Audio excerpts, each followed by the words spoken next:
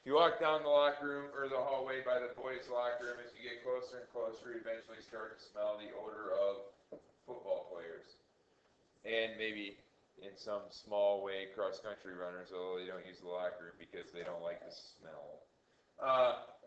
Why is it that we can smell the locker room down the hall?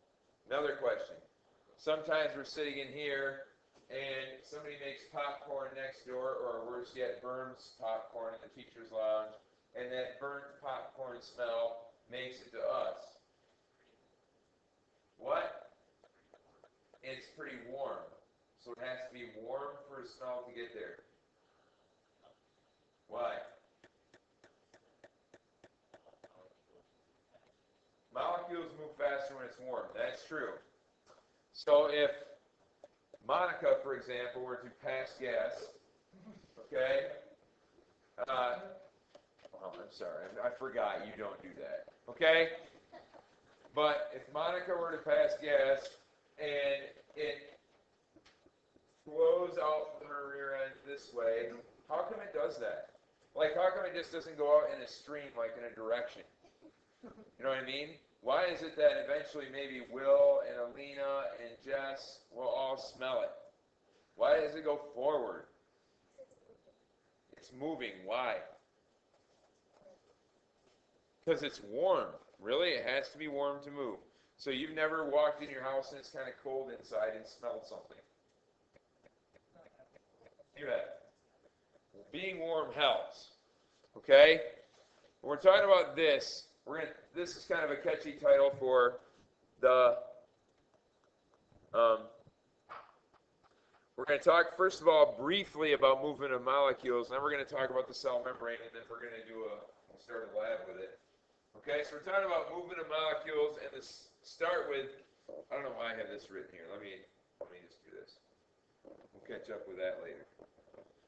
Okay, we're going to first of all talk about how it is a smell can reach our nose. Okay, or we take a bottle of water, put in some food coloring, and pretty soon all of the liquid is colored. Okay? The answer to that lies in discussion of how molecules move in the first place. Okay? How do they move in the first place? If you have chocolate chip cookies at home, okay, you can just kind of picture this.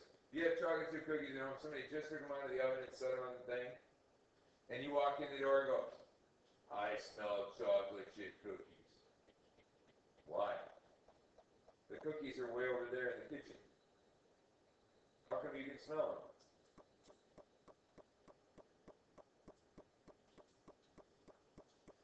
Because they move. But they move in a certain direction. They move in a certain direction. There's direction to their movement, and that direction is, and I put the word membrane in here because that's what we're talking to about, but it could be in any direction essentially. Okay, and it's this. In general, for any molecule to go across the membrane, or for any molecule to, we could write move in a direction, there must be a concentration gradient.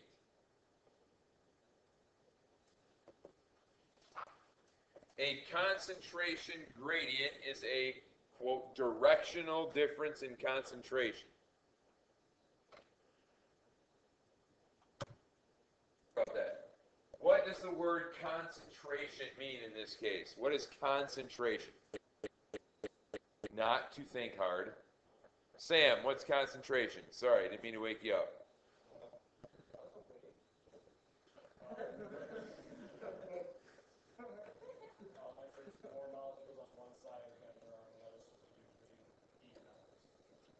Correct.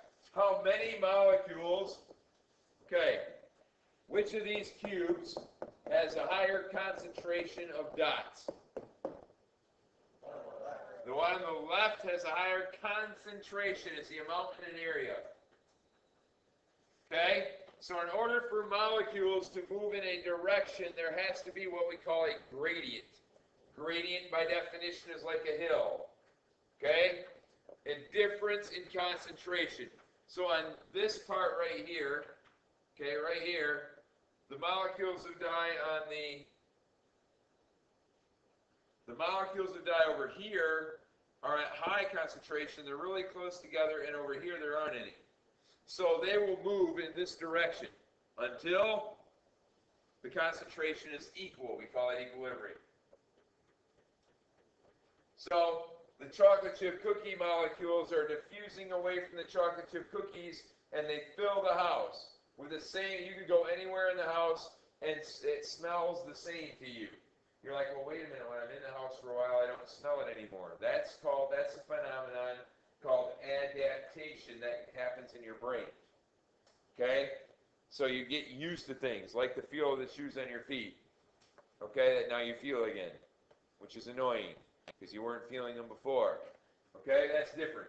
So we're talking about molecules move from, and they go a concentration gradient, and they tend to go from high to low, and we have a word for that, and that word is downhill.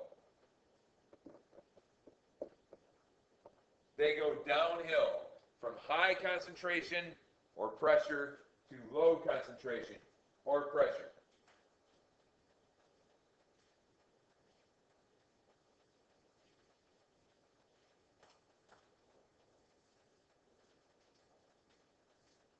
What does it have to do with cells? Well, as it turns out, just about everything. Okay? It has just about everything to do with cells.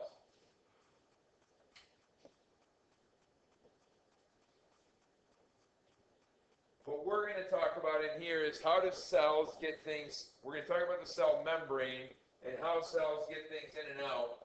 And we use the term for a cell membrane.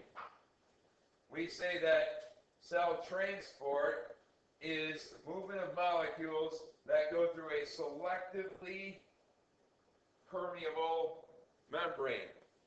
Selectively almost literally means that it chooses it, and permeable means stuff can get in, or stuff can go through it. So